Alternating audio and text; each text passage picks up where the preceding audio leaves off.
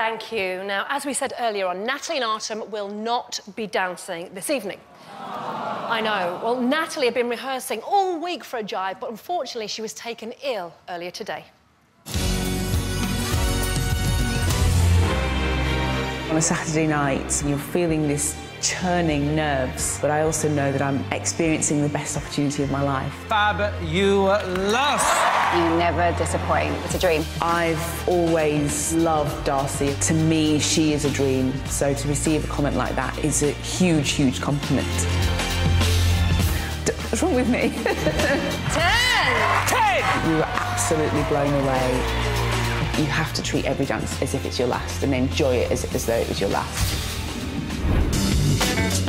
This week, we are dancing the jive, and we're dancing to Tina Turner, so it's gonna be wild.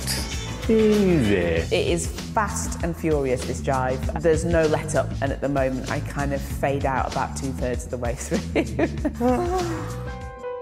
But earlier today, in studio rehearsals, We were dancing routine and it was good and she was smiling, and then next second she stopped and started walking off. Next thing I see, Natalie fainted.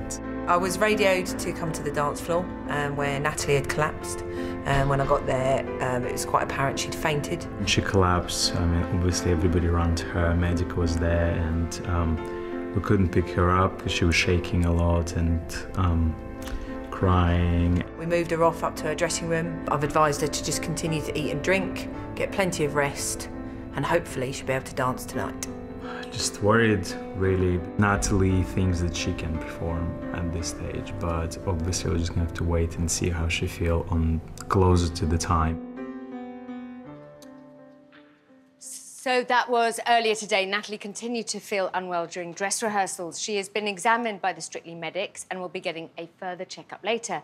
She's unable to dance tonight. Under the rules of Strictly, in this circumstance, the contestant is granted a bond.